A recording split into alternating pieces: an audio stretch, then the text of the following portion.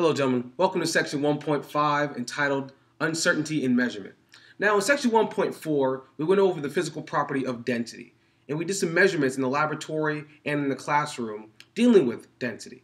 So when making measurements of anything in a science classroom, we have to remember that we're dealing with numbers. And when we're dealing with numbers, section 1.5 is going to highlight that there are two types of numbers encountered in scientific work. One type are exact numbers. Exact numbers are those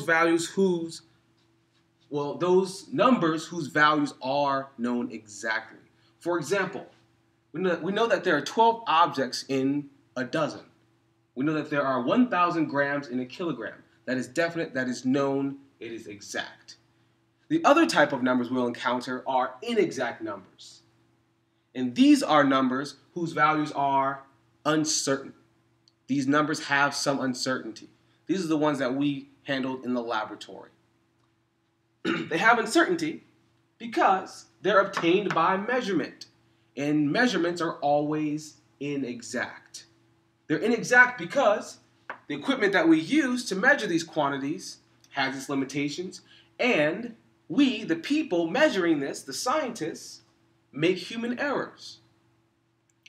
So, since all measured quantities are inexact numbers, there is always some uncertainty in the last digit reported for any measured quantity. First and foremost, there's always uncertainty in all measured quantities. Where is that uncertainty? That uncertainty is in the last digit. For example, let's say we're going to take the mass of a hair stem, me. Now look at my scale here. If I were to step on the scale here, it would read 160.1, 0.2. Actually, sorry, that's wrong. It would be 161, 162, 163, 164. This red dial here is where the reading is for my weight. So I'd be 164, and this red needle here is right somewhere in the middle. It's uncertain. I have to take a guess at that last digit. So I know it's 164 because it's clear. 160, 1, 2, 3, 4, and then I have to guess on that last digit. So my guess is going to be a 5 because it looks kind of like it's in the middle somewhere. Am I certain? No. But it looks like it might be. So I take a guess. That's why there's uncertainty in measured quantities, because we have to guess on that last digit to try to be as precise as we can possibly be.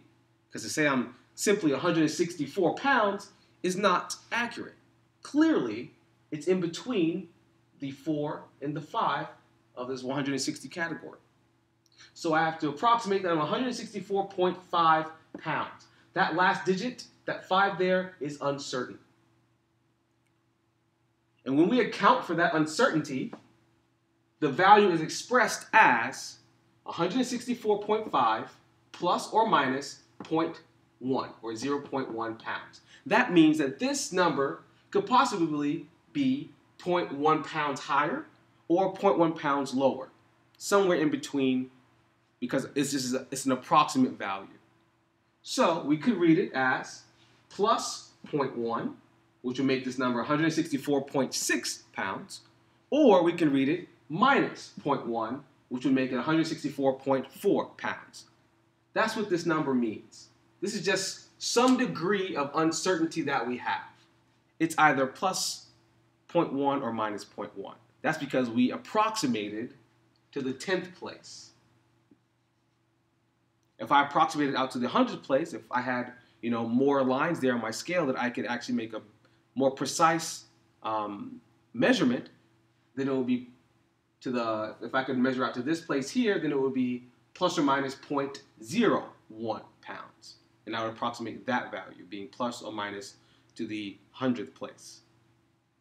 Now, all digits of measured quantities, including the uncertain one, that last digit, are called significant figures. We abbreviate significant figures as sig figs. Again, all digits of a measured quantity, including the one that's uncertain, the one that you've guessed, are called significant figures. Now, here's an example. If I have a measured quantity of 2.2 grams, this would have 2 significant figures. If I had a measured quantity of 164.53 pounds, this would have 5 significant figures. Right now, it looks like we're just counting the digits and then saying, well, that's how many significant figures we have. For now, we'll say that. Just for now.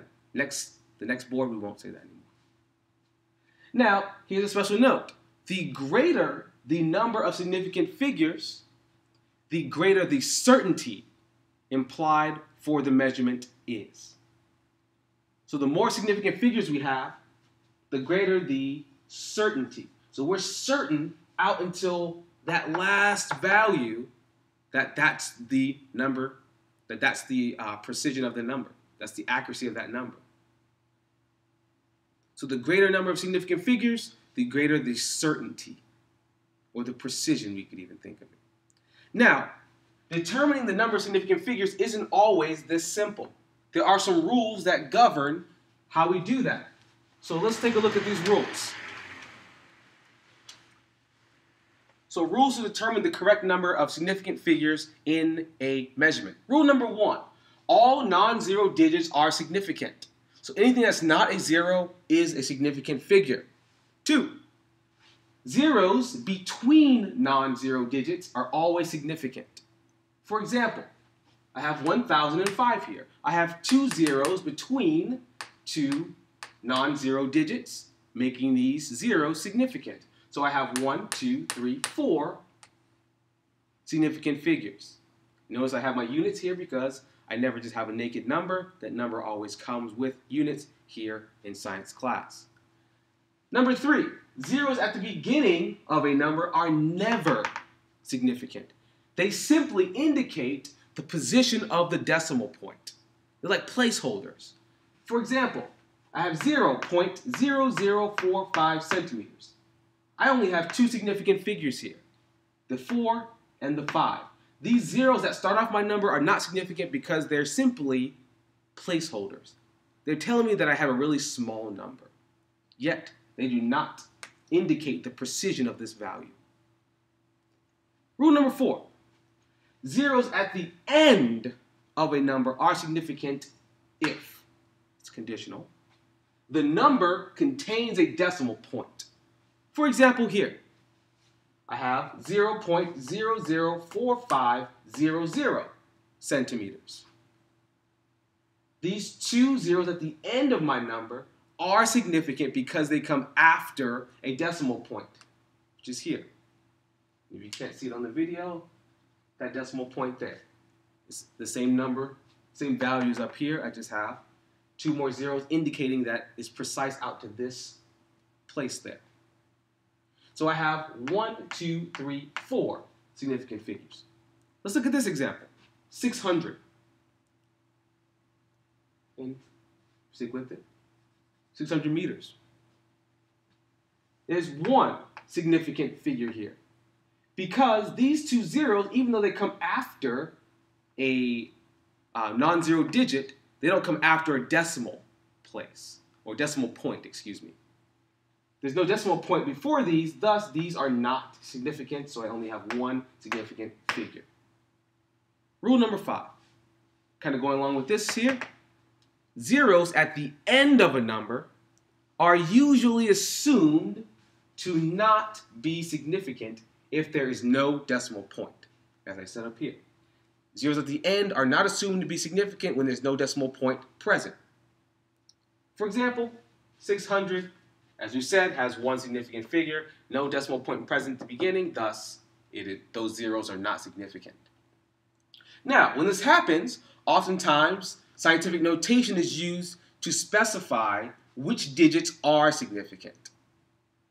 For example, if I have 5.00 times 10 to the second meters, I have 3 significant figures here. 1, 2, 3. These zeros come after a decimal point, so I would call them significant. And if just for your mental frame of reference, this is 500. 5 times 10 to the second meters. Now, say I had 5.0 times 10 to the second meters. Here I have 1, 2 significant figures. But this number is still the same as this number in its value, meaning it's 500 meters. I'm just expressing it in a different way. Here, third example, I have 5 times 10 to the second meters. I have one significant figure here because this is my only non-zero digit. The number is still 500 meters, but I've expressed it differently because it only has one significant figure. Significant figures tell you how precise your measurement is, meaning how precise the instrument you used to measure is. So we'll talk more about this in class. Please take notes, gentlemen. This is something that we'll be using all year long. Significant figures, get used to them, get comfortable with them. Adios.